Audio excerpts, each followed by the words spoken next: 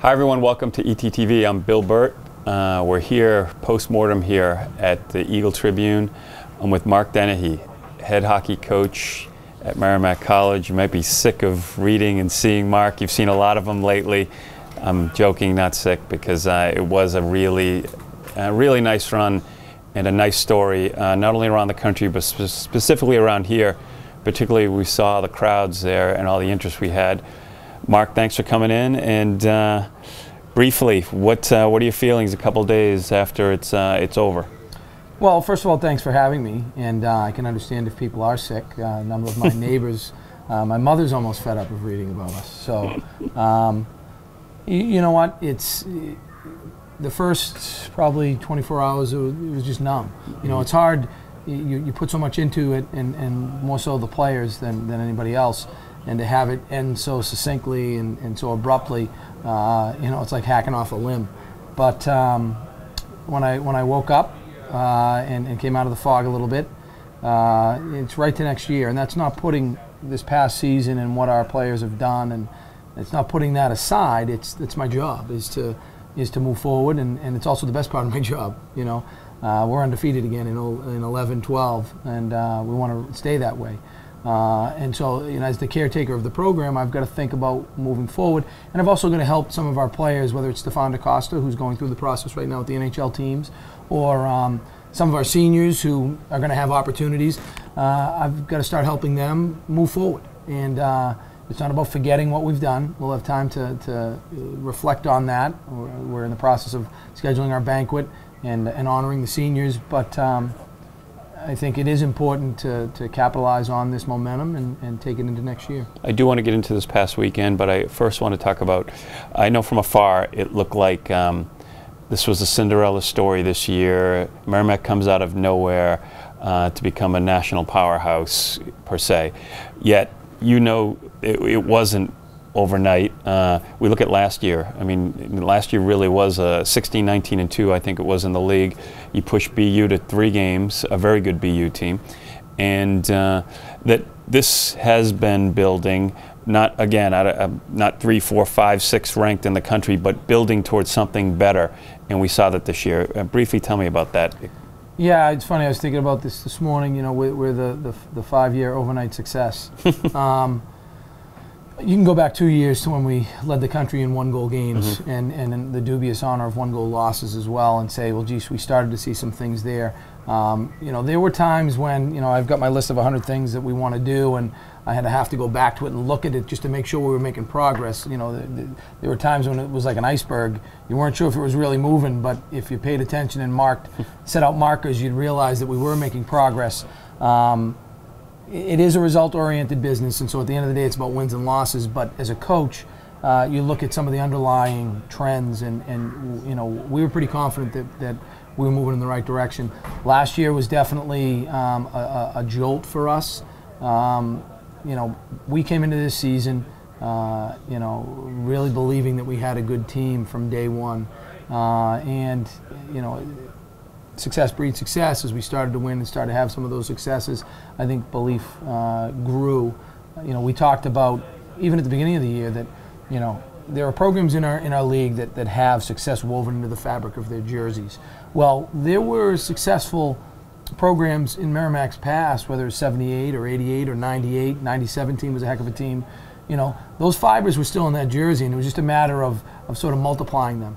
And so with every victory, with every win, you could see, you know, more and more pride being woven into those jerseys. And one of the things we talked about at the end of the year as we were preparing for a game was, you know, that MC crest means something again now.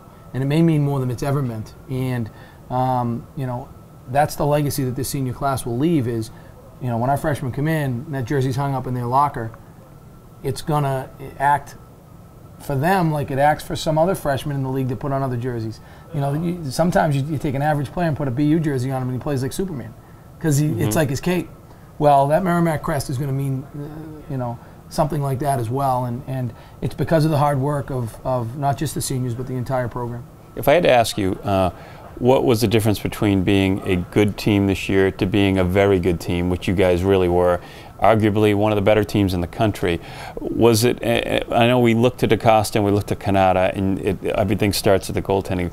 From my vantage point, it just seems like you had, by the end of the year, 3 lines playing like a first line, and we saw it against Notre Dame even in the final, in your last game.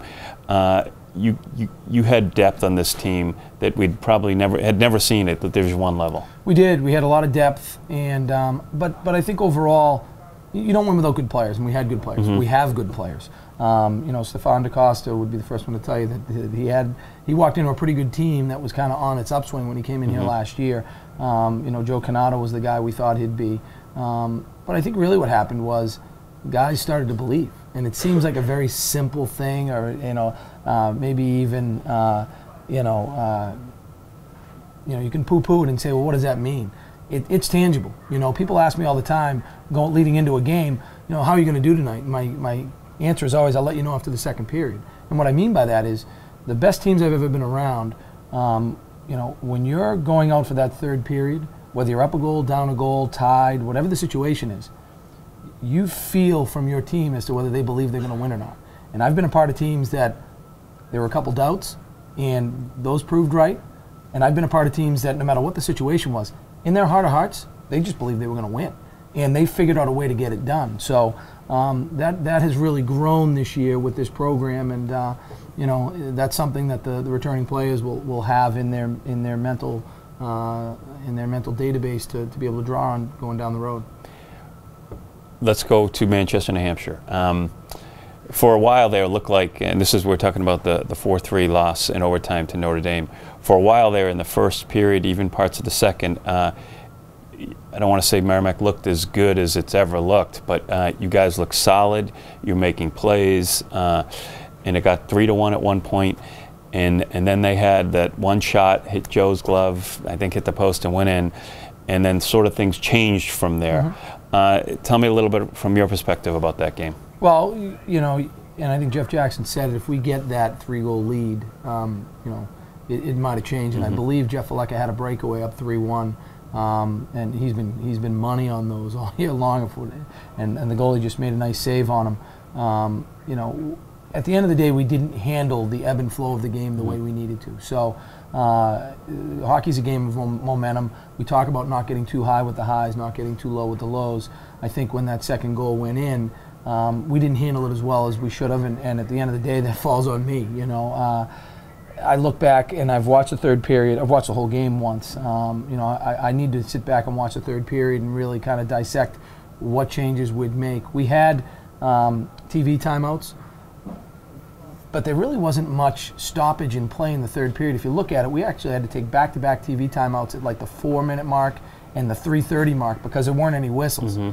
So the play had continued.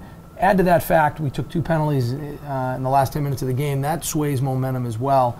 But I'd like to see what opportunities we had to shift the momentum. The momentum obviously shifted after the third period. I mean, we were able to get in that locker room and regroup, and one of the things we talked about was just attacking. Like that's been our mantra all year long. You know me, where I grew up, and I tell people all the time, you grew up in Dorchester, you either better be tough or you better be quick, and I wasn't tough. But when you do get in a fight, you got your best chance of winning if you throw the first punch. So we came out in that overtime and we took a couple cuts, and I think that's what I'm proudest of. I know the term has been used, fluky, a lot, talking about that game. Forget about the goal that gave Notre Dame the win. You had 2 or 3 opportunities where guys were in front of the net. It looked like a legitimate, where the puck sort of bounced wrong, over sticks, that was a dominant 5 minutes for you guys in overtime. Yeah, it was. I mean, we had a lot of looks, Usually these games end early or late. That's sort of the nature of it in terms of my experience. So we wanted to make sure that we were ready for those first couple shifts, and we were. I mean, we got after pretty good.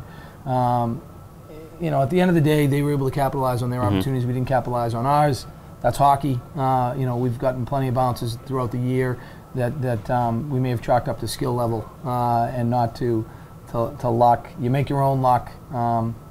I think Notre Dame proved themselves to be a pretty good team by following that up with a victory over the University of New Hampshire in New Hampshire. As a coach, you want to make sure that your guys empty the tank, which I thought we did. I thought we played well longer than we didn't in that game. Sometimes you can do that and not win. Again, that's why if you concentrate on the process, you're going to have more success than failure, but it doesn't guarantee success. He's Mark Dennehy. I'm Bill Burt. That wraps up our first segment. Segment 2, we're going to talk a little bit about next year, beyond, and a couple of players and where they're going. We'll be right back.